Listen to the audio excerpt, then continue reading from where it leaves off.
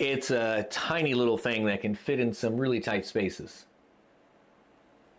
That didn't come out right. I've seen a lot of videos in the last year or so about custom 10-inch network racks, like that one. I always thought it was a cool concept, but didn't really see a lot of devices that could be used in such a small little footprint. I've got another video on my channel here about the data center in my basement that I'm using as a home lab, really. Or was using. See, I got rid of it not too long ago because it wasn't being used, and I wanted to get it in the hands of somebody that was going to fully utilize it more than I was. Don't get me wrong, I'm still running a pretty decent little server here at home. Could be better, but hey, it's a lot cheaper on power than it was. Anyway, I reached out to DeskPi, the sponsor of today's video, to see if they'd be interested in working together on a build like this. And when I say sponsor today's video, let me be a little more clear there. They sent me 2 items. So out of everything in this rack, only 2 items were sent to me. One was the Rackmate T1, which is the chassis here. The other was the Super 6C. Now, I'm not going to go into that in this video, but essentially it's a mini ITX board that takes CM4 or CM5 modules, the little Raspberry Pi compute modules, run them in clusters and maintain Docker images on them and things like that. That's in here, but I'm not going to talk about that today. Today, I want to talk about the build that I'm kind of done with, but not really.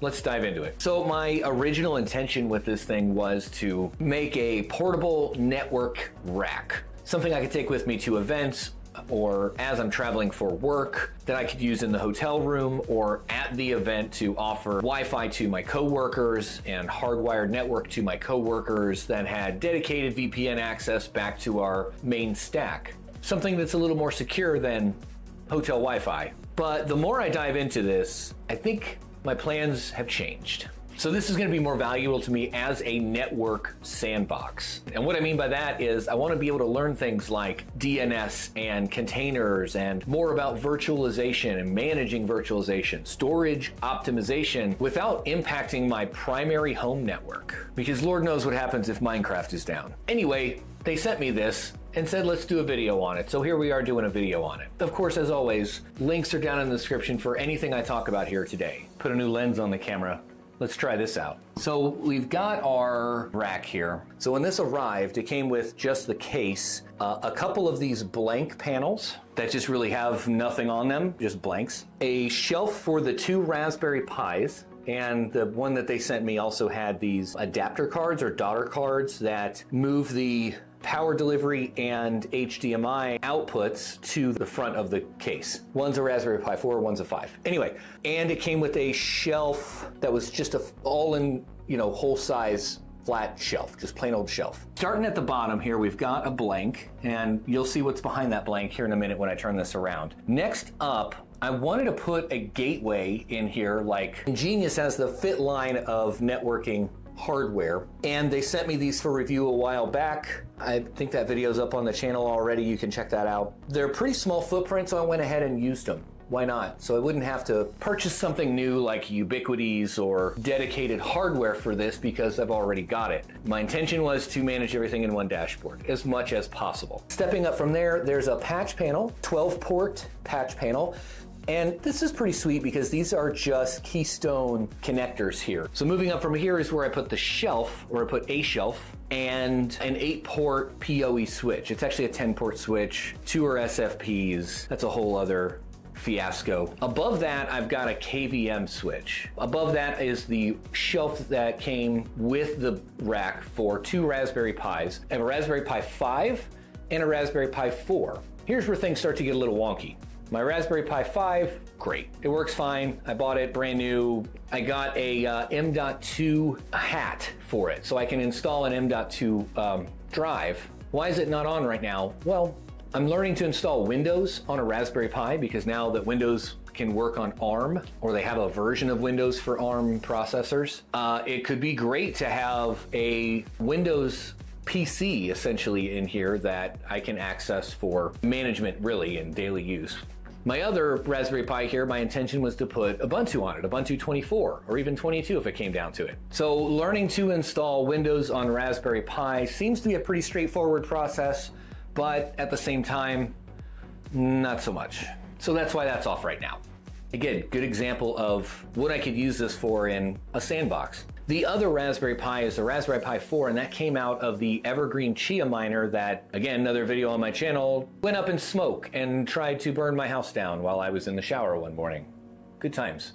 Doesn't seem like it works at all. Plug the power into it, actually powers down the other USBs that I have on the same power strip or PDU, so that's gonna have to get ripped out and put elsewhere. Moving on, I've got an Optiplex 3070 here. This has an i5 9th gen processor, 32 gigs of RAM, 256 gig NVMe or something like that, and then a 1 terabyte SATA SSD as well. This is my Proxmox host. And then finally at the top here, inside the rack, is that Super 6 C board. Currently I have it populated with 4 CM4 compute modules. That's what the CM stands for. But again, I haven't done anything with it yet. And then on top, it's got a 10-inch monitor that I've had laying around here that I ended up not using for another project and thought, hey, this is perfect. Just fits on the top too. Let's flip this over and look at the back side. That's what she said. Please don't fall. All right. Cable management wasn't too bad in this because of these glass sides. They've got 1/2 inch to 3/4 of an inch between the glass and the inside of where the shelves and everything attach to the rack. So a lot of the cables and stuff are rolled up and tucked into the sides here. Not too bad. So at the bottom down here is where I've got the power bricks. This bad boy right here in the middle is actually a NAS that I'm building. Haven't completed it yet. Hey, do you notice a theme here? I got a lot going on already. Bear with me. This is the Zima blade that I've got on a little chassis that has 2 10 terabyte, 3.5 inch spinning disk drives in it. I'll be using TrueNAS on here, but that's gonna be the storage for this Sandbox, really. So finally, I've got a power strip over here, just a plain old power strip with a couple of USB ports as well, so that I can do things like powering the monitor over USB and the Raspberry Pis over USB as well. The piece de résistance, that was horrible, I apologize for that. Wi-Fi 6 access point by Ingenious as well, so it's, again, all gonna be in the same ecosystem. All the networking can be managed from a single dashboard. So this is gonna be installed here, but on a extendable. Obviously it can be extended, but I want to mount it right here, have the access point essentially on the top here, and then I can extend it up to, I think it said 6 feet? No, what is that? That's 3 feet. So that the access point gives a little bit better radius than it just sitting next to it or on top of it. This is going to be a learning opportunity for me to enhance my IT skills and potentially my career. There's a lot of things that I want to do with this, and it just takes time, right? So the idea here is to keep it separate from my home primary network. So whatever I fuck up over here isn't going to impact everything else over here. But what do I want to do with this? Well, first off, I want to install Pi-hole. That is for local DNS and ad blocking. I can go to proxmox.geek.local or something instead of 192.168 blah blah blah. There's a service called Zero Tier, which looks like a VPN, but creates its own virtual layer 2 S3 object storage. I'd like to see how I can start playing with it more and learning more about how it's used, when to use it. Fail2ban is a local access brute force defense application. That's interesting. Home Assistant, of course. Home automation is the bee's knees. We're gonna have to really get into that deeper. Veeam. I've used Veeam for years. I have Veeam on my workstations. I'm using Veeam on a virtual machine to back up the VM to local target. Veeam, even the free community edition, now supports dedicated Proxmox backups. Super interested in learning more about that. Portainer for Docker container orchestration.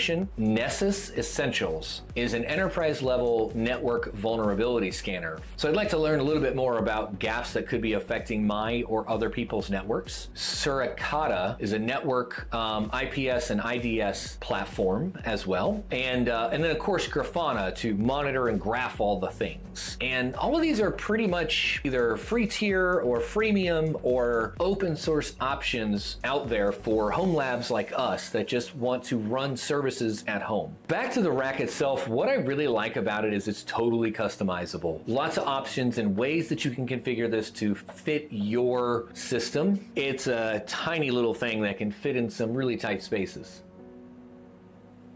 that didn't come out right. There's a lot of bolt-on options. I bought more than I needed, put it that way. If you have a 3D printer, they have a lot of 3D printed options out there too. If you have a 3D printer that's big enough, my 3D printer is not big enough to print these, so I can't really do that at the moment. Well, I got a CR10, but I don't have it hooked up and running. Moving on. Handles. It has freaking handles. I love the handles on this thing because I can move it around and take it with me easier. And the tinted glass sides are a nice touch. Like I said, it helps to hold that cable mess pretty well. I do have some RGB I was thinking about putting in here as well when I finalize things and put it all together, because this is going to be an ever-changing situation. I don't think it's going to remain static like this. Hell, for example, like I said, this Raspberry Pi is broken, so I got to take it out and figure out something else. I got 2 more over there. Don't know if I'm going to use them. This Raspberry Pi I'm having a real fun time installing Windows on, but maybe I don't want Windows on that. Maybe instead I'll put another micro desktop. I've got 2 more of them back there running Hyper-V. Or maybe I buy a whole bunch of more Raspberry Pis and cluster them together. I don't know. Realistically, there's a few things I don't like. Cable management is a bitch. And anything that's gonna be small like this, you're gonna run into limitations like that, and that's fine. For example, that this whole 1.5 U at the bottom is taken because of these power bricks. It is a little bit pricey. Not gonna lie, you get a lot with it out of the box, and it is a very cool custom setup. That being said, it's almost always on sale from what I've seen so far. This isn't really a negative about the rack itself, but plan ahead. It is a bitch and a half to get in here and make any kind of changes to the setup after it's already up and running. So what am I not thinking of here? I rambled off a whole bunch of these different services that I want to run in my home lab Sandbox and kind of learn them before I eventually move them into my primary network. What kind of services are you running that I didn't think of? Sounds like I might have a plan for some new videos in 2025. So I'm excited to tear this all apart again and get into it again and set this up the right way like I had mentioned the first time. Again.